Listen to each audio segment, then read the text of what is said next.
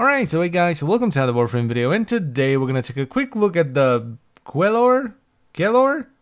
The big gun thing. So, the only way to get the big gun thing is by farming captains and commanders in either Grineer galleons or on asteroid bases in railjack missions. Now, the big gun thing is a mastery rank 12 primary that does 58 damage per shot, 22 as puncture, 16 as coat, 12 as slash, and 8 as impact. It comes in with pretty low 12% crit chance, a below average 1.6 times crit multiplier, and very high 38% status chance. It can also fire up to 6 rounds per second with a 300 round magazine and 900 spare rounds, and it has a 4-second reload time. Oi oi oi. That, however, is only the primary fire. There's also a secondary fire which does 1400 damage, 800 of which is cold and 600 as impact. And this one is focused heavily on crit with a very big 40% crit chance, and above average 2.2 times crit multiplier, and only 10% status. It does, however, have charge time. It takes 1.2 seconds to fire it off, and every time you do so it will consume 75 ammo.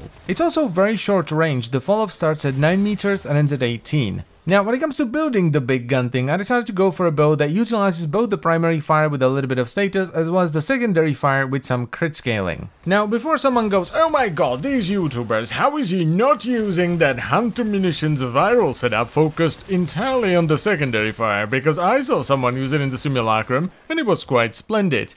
Put it on the weapon.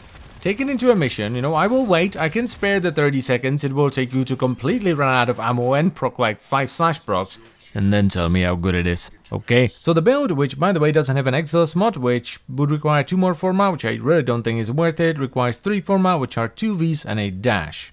And it's running Serration for damage, Split Chamber for multi-shot, Point Strike for crit, Vital Sense for crit damage. Then we have Prime Shred for a nice chunk of fire rate, which helps with both the fire rate on the primary fire as well as the charge up on the secondary fire, and it also gives you 2.2 meters of punch through, which is very nice. After that, I had to put on Primed Fast Hands because there is no way in hell a reload fiendo like myself can tolerate a weapon with a 4-second reload, even if the magazine is very big, and we top it all off with 2 dual stat mods, which are Malignant Force and High Voltage for corrosive. Now, the damage here is actually not that bad, especially if you can reliably hit headshots, because then you're getting that massive multiplier on top of stripping away tons and tons of armor thanks to the decent fire rate. The one thing to bear in mind here is that while the accuracy is pretty high, the weapon is not pinpoint accurate, which means that both the primary and the multi-shot bullets will fly off to the side just a little bit, which makes hitting headshots and longer distances kind of difficult. But then again, you probably don't want to be too far away from the enemies, just in case you want to use the secondary fire, which for the Grineer isn't that great because they just have too much armor, but for the other 2 factions, so the Corpus and the Infested,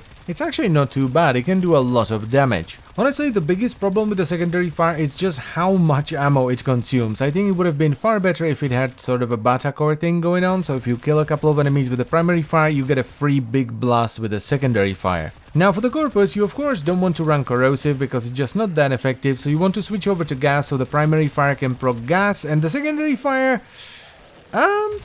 yeah, the base damage type, so cold and impact, amazing for taking down Corpus. Man, this gun was so close to being great, but it's not. And it kind of bums me out because I really wanted to like the weapon. I mean, of course, I had a bit of a moment when I saw the reload time, but I liked the idea of the weapon, right? I think the primary fire is cool, I think the secondary fire is cool, I think it looks cool and sounds cool as well, but then it starts piling up, horrendous reload time, horrendous ammo economy, the accuracy at longer range is not that great, and the damage, while good, is not like I'm gonna put up with a 4-second reload kind of good. And jokes aside, that Hunter Munitions viral setup is really not that great. It performs about the same as the hybrid setup on the primary fire, and it makes the secondary fire very, very random. You only get 16 shots with the secondary fire before you run out of ammo, right?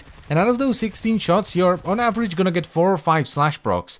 That's it. It looks really great in the simulacrum, right? When you get that slash proc, you see it and you're like, "Ooh, that is spicy." But in the game, you just fire it off, no slash proc, fire it off, no slash proc, fire it off, no slash proc, reload, reload, reload, reload, reload, reload, reload, reload, reload. You fire it off one more time, you get that slash proc, you see that fat tick fly out from the enemy and they die, and then the realization kicks in. You're like, dude, that was 300 rounds. I can't keep doing this is madness. And you use the primary fire for the rest of the mission. And no amount of ammo mutation is going to compensate for that, because it's just too much, which is why I didn't even bother to put it on, because you don't need it if you're just using the primary fire. So all in all, a pretty cool gun that you can of course pick up if you think it looks fun, but I'm just not going to recommend it. I think it has a little bit too much bad going for it. And that is pretty much it, so I thank you very much for watching. As always guys, I hope you've enjoyed the video, and I will see you next time. Bye bye.